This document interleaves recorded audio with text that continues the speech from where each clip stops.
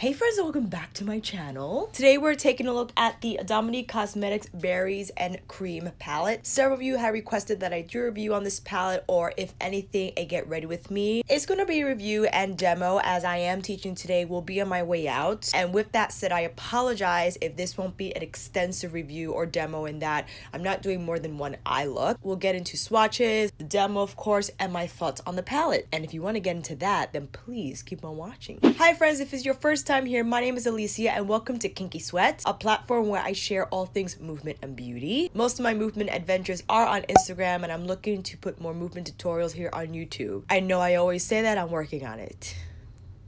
Berries and Cream. I actually got this during Black Friday in November. I probably should have waited until Sephora got it so I could get 20% off of it. This took a little bit of time to arrive. I believe I'm looking like a week and a half. I'm not sure if it's because it was back ordered or I don't remember the situation, but I remember it took a while to get to my house.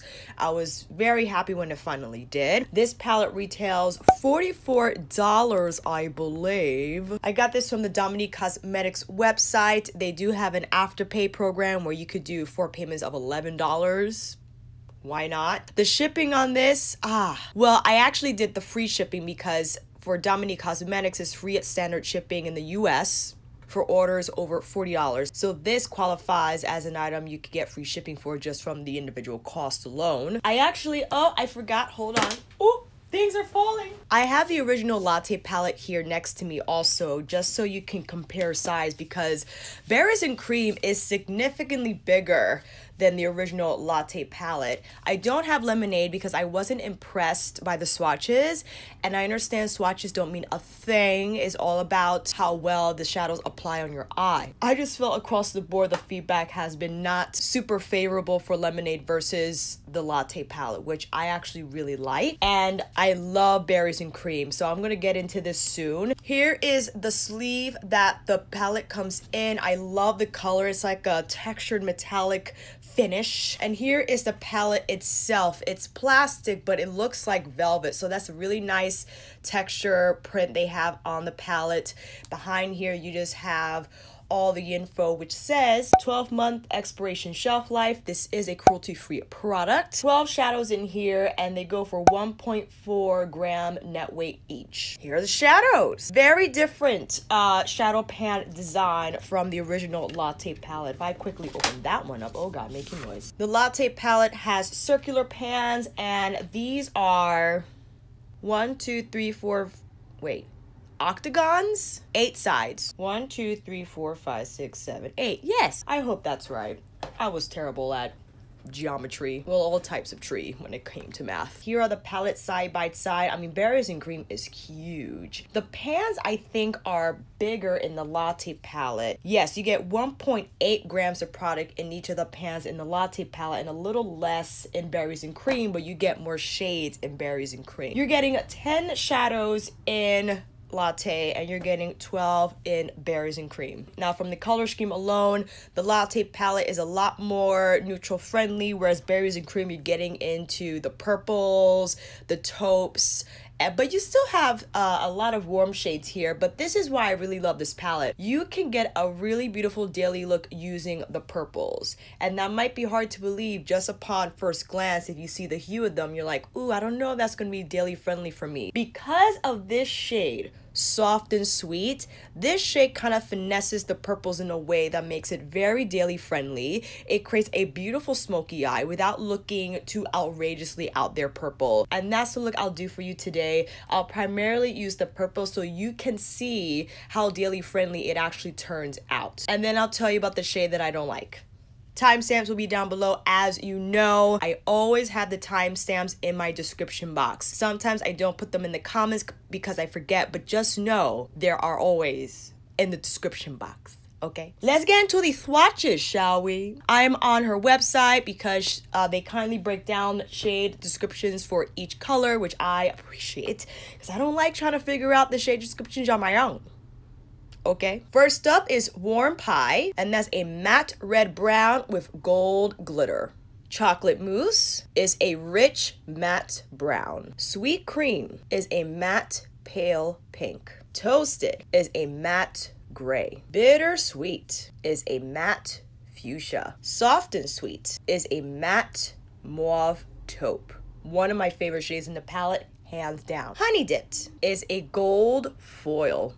So pretty. Love this shade. Sugar Cookie is a pale pink shimmer. Cranberry is a maroon red shimmer. Blueberry Muffin is a matte cobalt blue. And last we have Blackberry, which is just your black matte. Here are all the shades from Berries and Cream, and overall I love the color scheme. I really do.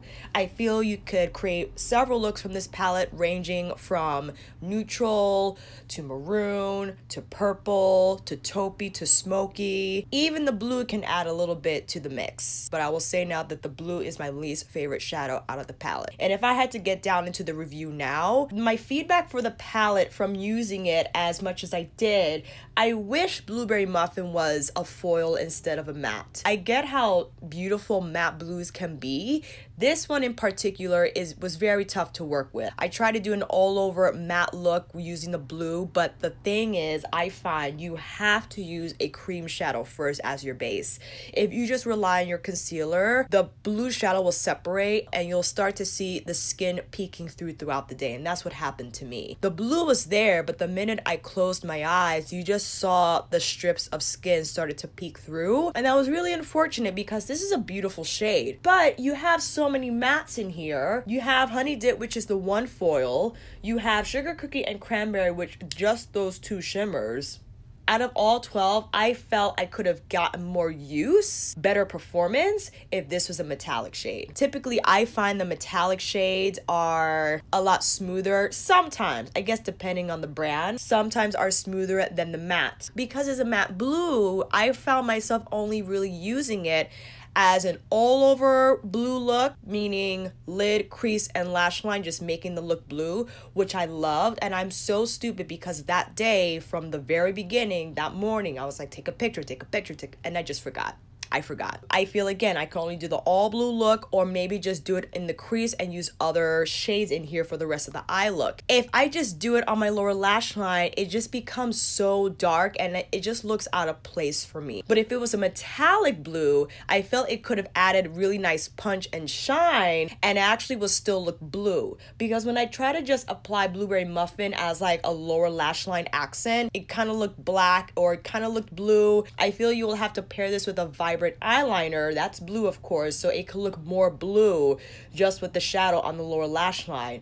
But I feel if it was metallic, it would have been a really nice accent and it will look distinctively blue on its own without any assistance from a liner, whatever you want to use it with. My other critique is that Sugar Cookie is really pretty. That's the pale pink shimmer, but it's probably not like a favorite shade to use for your inner corner or brow bone if you're my complexion or deeper. If you're deeper than me, you could use Honey Dipped as your accent highlighter shade for the eyes, but like sometimes I don't want to use a pink shimmer for my accent shade on my inner corner or brow bone. So in that instance, I would just dip out and use the highlighter shade I used on my face for inner corner and brow bone. Sweet Cream, I found myself using very little of. It's very opaque, which is great, but I feel it could look a little dusty on my skin. Maybe this could have been like the paler champagne gold shade and you could have kept Sugar Cookie and make this the blue metallic shade. That's what I would have done. Overall though, I see what she was trying to do here. Like the whole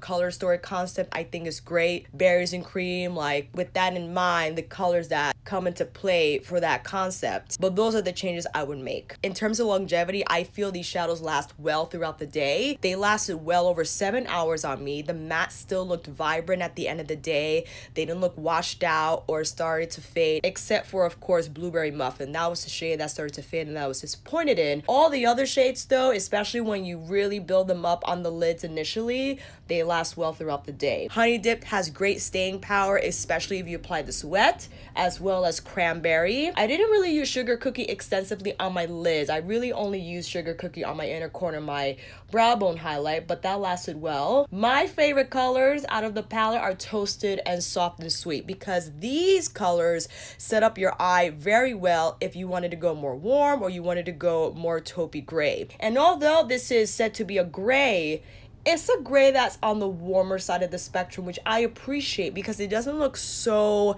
muddy and dusty on the lids. It actually has a really nice color richness to it that I feel pairs beautifully well with the other browns and purples in this palette. So that is my take on the palette from using it, and of course my feedback on it.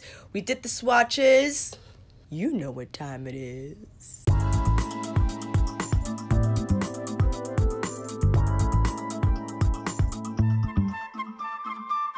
All right, on the lids I have the new NYX, well, I don't know if it's new anymore because I totally lost track of when this released, the new NYX Cosmetics Can't Stop Won't Stop concealer in the shade Beige on my lid. I still think this is a little too yellow for me. I put it under my eyes as well. I love it as an eyeshadow base because of the soft matte finish it dries down to, and I think it's nice grab for shadows. I don't know if I like the color though. I feel like I need a lighter color, but this looks so good on its own. It's a little olivey too, I feel like, on me.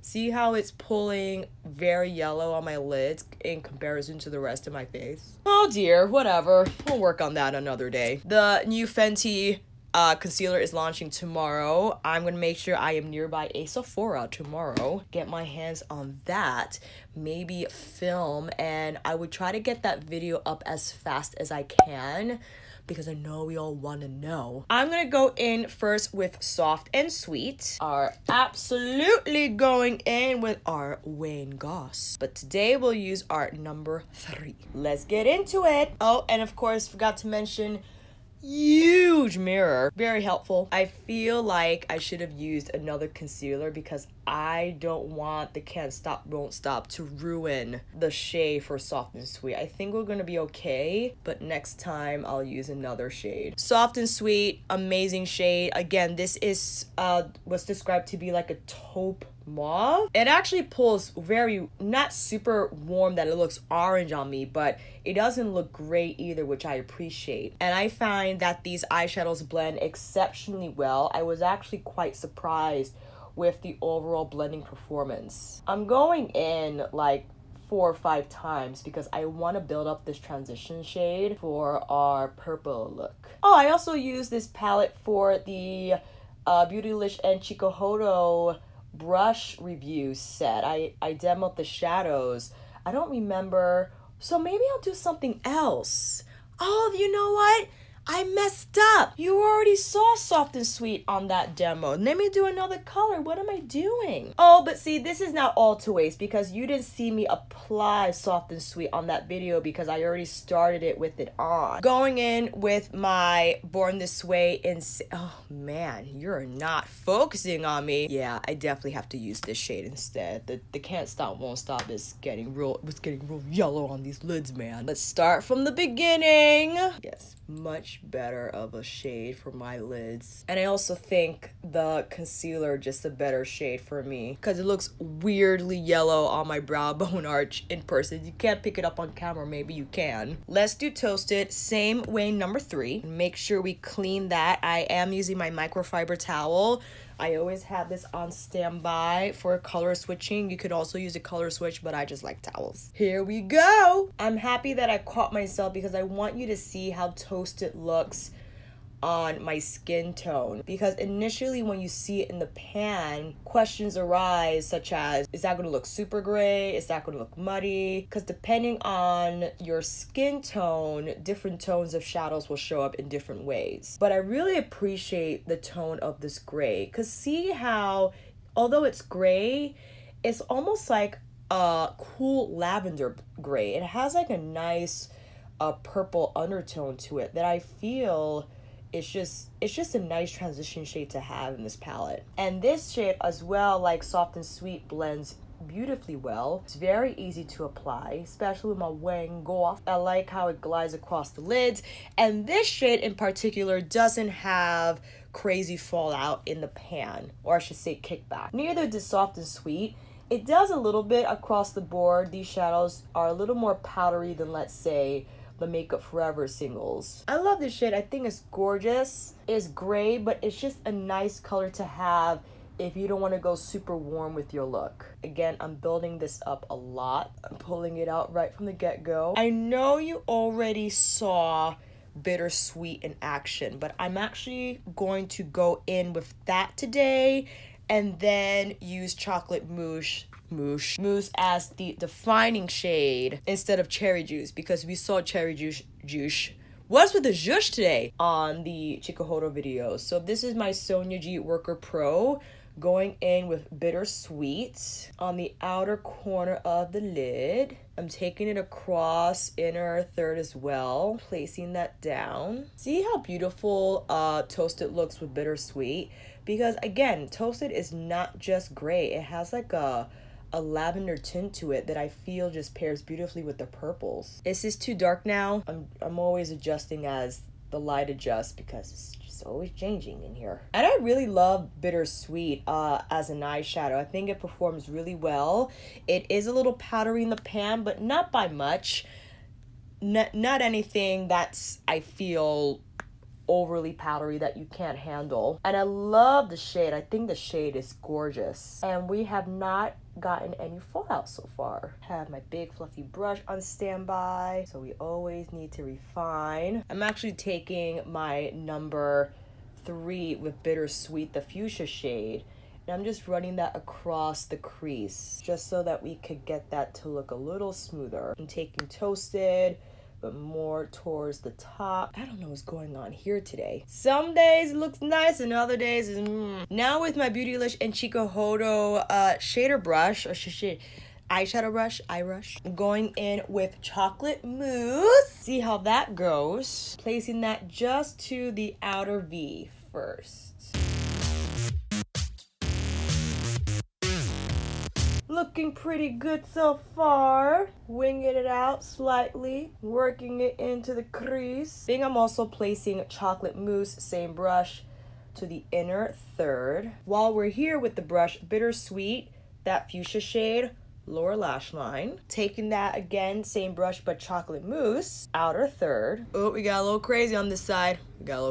Taking my Sonia Blender Pro, just to help kind of refine this a little bit so it doesn't look so crazy. Taking this with Toasted, the matte shade. We're in the across the lash line. How we're looking so far, friends. I really love how this is turning out. But again, you see we use purple, but because of Chocolate Mousse and the Toasted shade, it grounded it a little bit so it doesn't look so crazy purple. And I think still daily friendly appropriate, don't you think? And if anything, if you wanted to add more smoke, you have the black matte to make that happen with. Now we'll go in with Cranberries.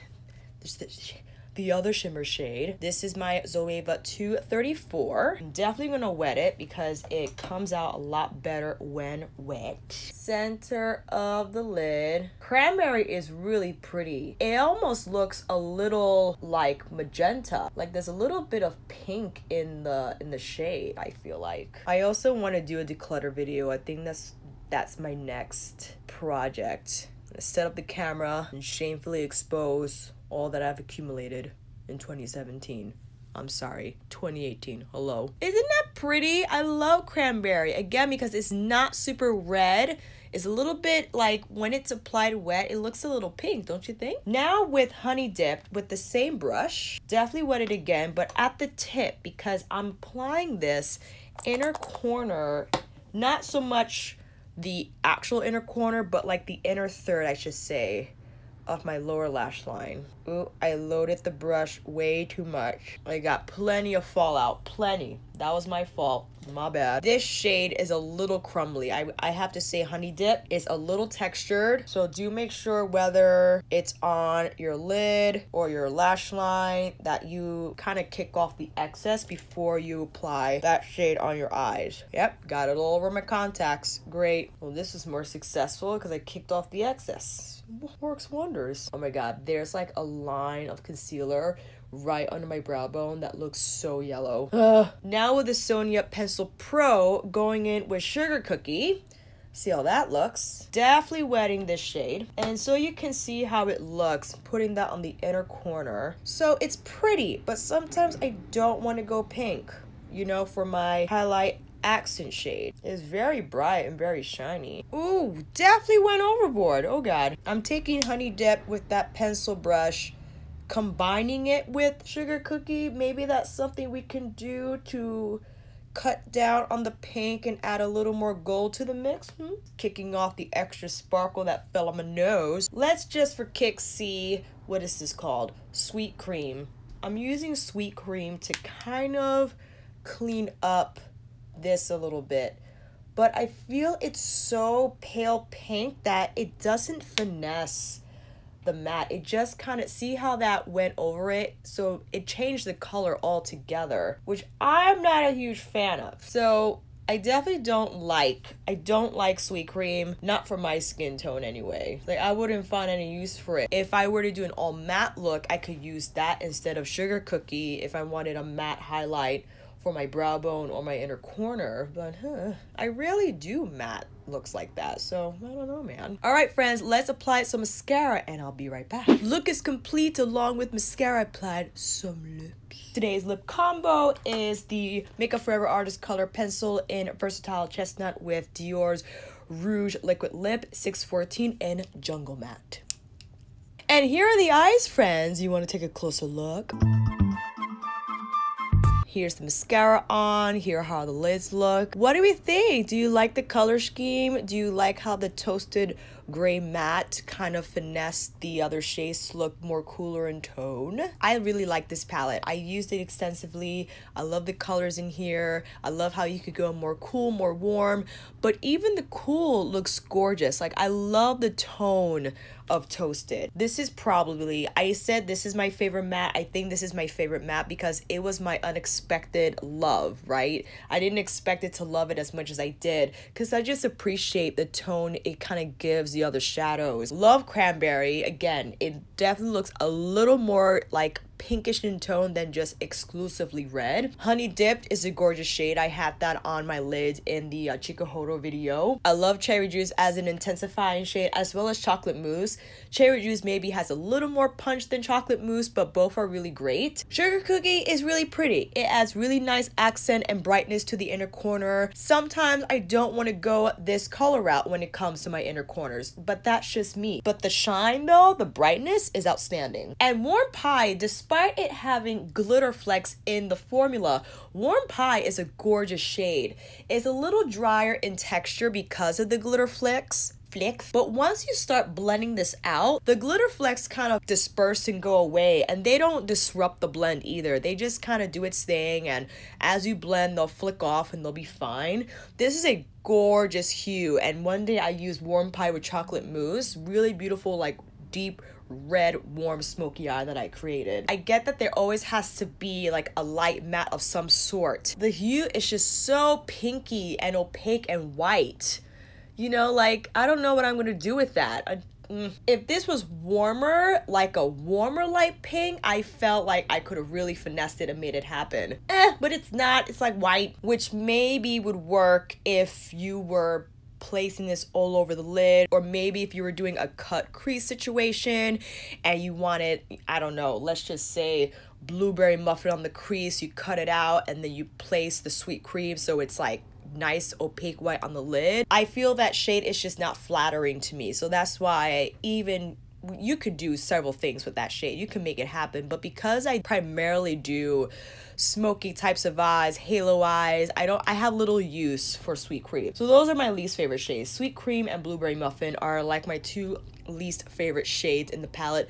Everything else I could get down with, but for $44 and the amount of product you get, I think it's a great buy. I like this a lot better than Naked Cherry. And I feel bad about returning product. I know we've had this conversation. Sephora sets it up that it's very easy to return, and the return policy is there on purpose. If you're not satisfied with the product, I got it on a whim during one of the VIB Rouge sale weekends, and even though it swatched really nicely and I love the color story, I feel you can only get one type of eye look from that palette. It's like there's so many mattes and they all turn out looking the same. I feel you could finagle more looks out of this a little more because of the two transition shades that could veer more warm or cool. Just from that alone, you just have a lot more outcome using berries and cream than I feel like you do with Naked Cherry. And isn't Naked Cherry like in the 40s or the 50s? You see what I mean? It doesn't make sense. It doesn't make sense to have spent so much money on one palette for just one look primarily. So I am gonna take it back, I believe. I think I'm within like my 90-day window that I could return items in. Sorry, Naked Cherry. If you were by chance maybe comparing Naked Cherry to Berries and Cream, I would get Berries and Cream instead. I know it's a bigger palette, maybe not as travel friendly, because I mean, unless you have a really big makeup bag that you travel with, that's the only way this is gonna fit. Yeah, I would definitely get Berries and Cream over Naked Cherry if you were by chance making a comparison between the two. I really enjoy this a lot more. I think the performance is better. I think the shadows blend better, the pigmentation is better, and the overall color story is just more extensive and, for me, a lot more exciting than Naked Cherry. So that's it, my friends. Let me know if you picked up Berries and Cream, if you're thinking about it. If you do have it, what were your pros and cons about it and your feedback about the palette, and we'll take it from there. And that, my friends, is a wrap. Thank you all so much for watching. I hope this video helped, and if you like this video, please give it a thumbs up and subscribe to my channel. And until then, I'll see you on here again with another tutorial, chit chat, demo, or review. Take care, and I'll see you again soon.